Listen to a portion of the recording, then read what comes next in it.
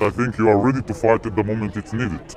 Yeah, I don't have a problem fighting. Yeah. I'm comfortable with violence. Yeah. I'm comfortable with violence. too. But at the same time, I don't want beef with Let's you. agree on that then. No, but I don't want beef with you. Like, I don't see a reason for us to be enemies. Break it down like this.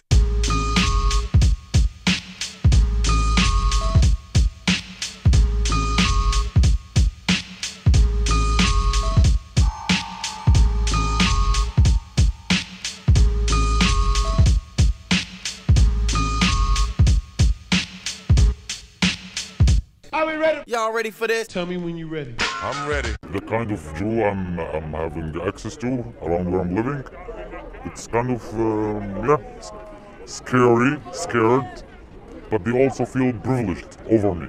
They act like they are the first-class citizen and you're not just there, down. And Okay. so, which is annoying because And it's not the way we're supposed to behave in this land. That's not who we're supposed to be. That's not our identity. That's what justify the by Palestinian fighting. Okay. Maybe I'm special. I'm not afraid of violence. I just don't think violence between us is necessary. No, I think at this point is not.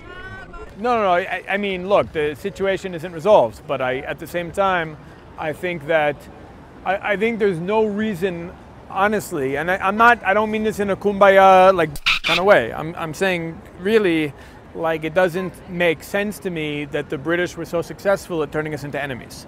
Yes. And I think it's already over 100 years. But I think you are ready to fight at the moment it's needed. Yeah, I don't have a problem fighting. Yeah. I'm comfortable with violence. Yeah. I'm comfortable with Me violence. too. But at the same time, I don't want beef with Let's you. agree on that then. No, but I don't want beef with you. Like, I don't see a reason for us to be enemies.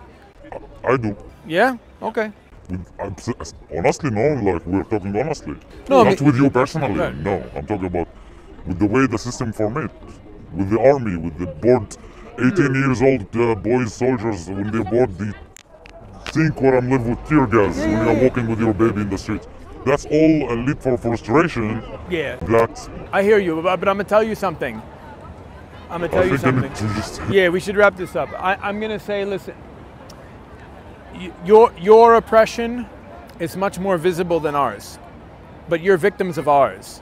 The things you're oppressed by is an expression of our, of deep trauma, deep, like I don't want to get into a whole discussion of how anti-Semitism operates, but there is a system of anti-Semitism that affects us even in the state of Israel today. There's a lot of trauma, especially Ashkenazim who lived in Europe for many centuries, came back here with. There's a lot of discomfort with power. There's a lot of us feeling that in order for us to survive, we have to be valuable to the Americans and behave a certain way. So I'm telling you, our oppression is less visible than yours. It's very easy to see your oppression, but you're also victims of our oppression, and the only way to end your oppression is to end ours as well. Meaning that our liberation is very much intertwined right now. natural liberation, no?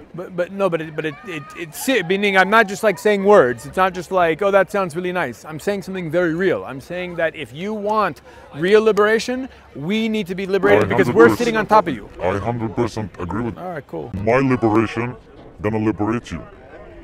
Yeah. I feel responsibility They're- to liberate you Right. from your fear and trauma. Right. By my liberation, that's for sure. Right. We need to be liberated from the role of oppressor, but we're not going to give up our power.